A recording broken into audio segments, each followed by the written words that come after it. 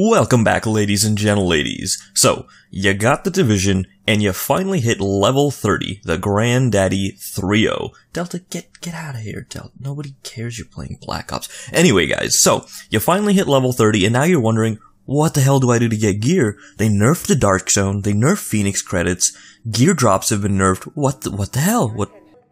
Well, I'm here to help you guys out. You hit 30, and then you find out that the main missions of the game are actually repeatable. You can do them again and again, and get some pretty nice rewards. Let's take a quick look at them. You've got your standard missions, for example, the Napalm production site. You can see replay mission, press G and hold it, and you can replay the mission on normal difficulty. But if you press and hold, it'll actually bring up a new menu, normal difficulty and hard difficulty. Now, as you can see, the mission rewards are pretty standard, 11,000 credits and 1 equipment item. That doesn't sound too amazing for a tougher enemy, but the better rewards, it's just a blue equipment item? Nah, that's garbage. When you hit 30, you'll notice that you unlock daily missions. So, if we take a look at one of these new missions with the little arrows next to it, that's how you know it's got a daily bonus reward on it. Let's take a look at the Broadway Emporium. Press and hold the G key and it'll show you the hard daily.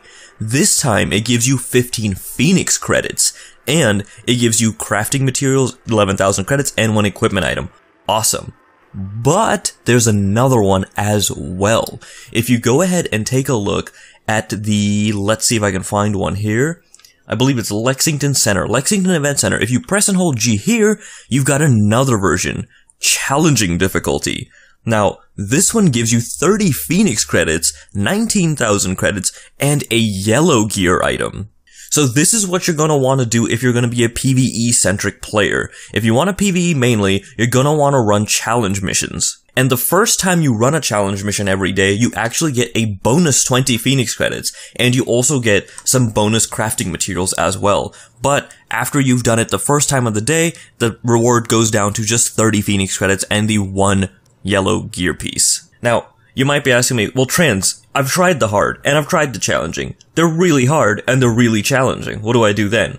Well, actually, if you've worked on your base, which I highly recommend, if you're a brand new 30 and you haven't fully kitted up your base of operations, by that I mean get all of your wings, medical, tech, and security to 100% operational, do that immediately. You want those guys at 100% across the board. The perks are awesome, and the things you unlock in the base are awesome as well. Let's take a quick look. Usually, you have a weapons vendor, a gear vendor, and a mods vendor over here. I would definitely highly recommend checking these out once you hit 30. If you take a look and scroll all the way down, you can see they sell some pretty good blues and purples for level 30. 82,000 base DPS. Granted, I have quite a bit of firearm skill, so that is augmented because of that. But if you're a fresh 30, check out all the vendors. Check out the blues and the purples they will have to sell. The level 30s will be a guaranteed upgrade from whatever items you've picked up off of the ground or off of enemies while leveling up.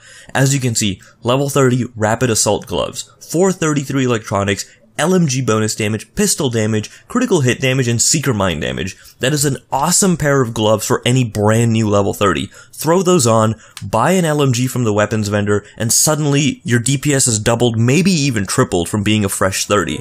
This will enable you to do the hard missions very easily. And if you also have unlocked all of the tech wings like I'm hoping you have, you can actually go ahead.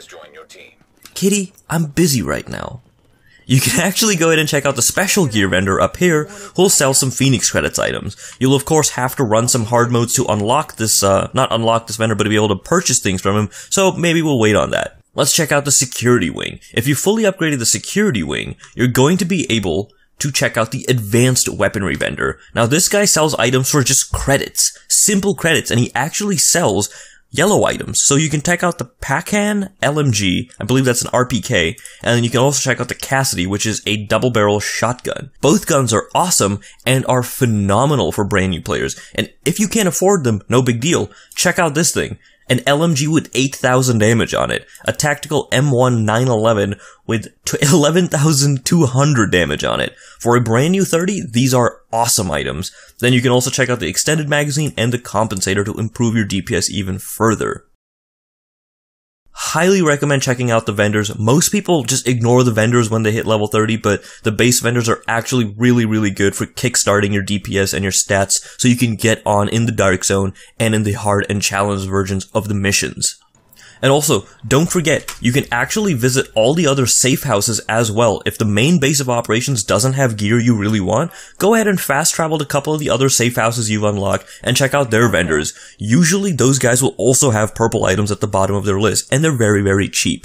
Usually you will have accrued about 100 to 300k credits by the time you're fully leveled up, which gives you plenty of money to buy items, recalibrate items, all of that fun jazz. Now, the last thing you probably want to do as a fresh 30 is go into the Dark Zone, but if you really do have if you have a full group of people, 4 people, go ahead. Pick up some of the purple items from these vendors, hop in DZ 1 and 2, and just start killing some mobs. DZ 3 is level 31, so it's a bit more challenging, but if you can go in and do it, go for it. The purples drop off of bosses all the time, and if you can get a Dark Zone key on your hands, go ahead and open up one of those crates, 2 guaranteed purples, you'll be all set. You gear out really fast. Also, one very last thing before I forget, you can actually get item level 31 weapon drops from the hard and challenge missions in the game. Those are not only locked away in the Dark Zone. I don't know if this is intended or it's accidental, but I have been in multiple groups where when we've been running hard missions or even challenge missions, somebody gets like a level 31, whatever gun, like a 31 yellow gun, and it's actually a very good yellow gun. I don't really know how to say it, but I think it's the Casadius, Casadius, however you pronounce it, I don't know.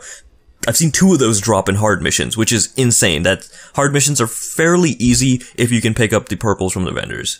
Thanks for watching, guys, and I will see you in the Dark Zone, yelling friendly.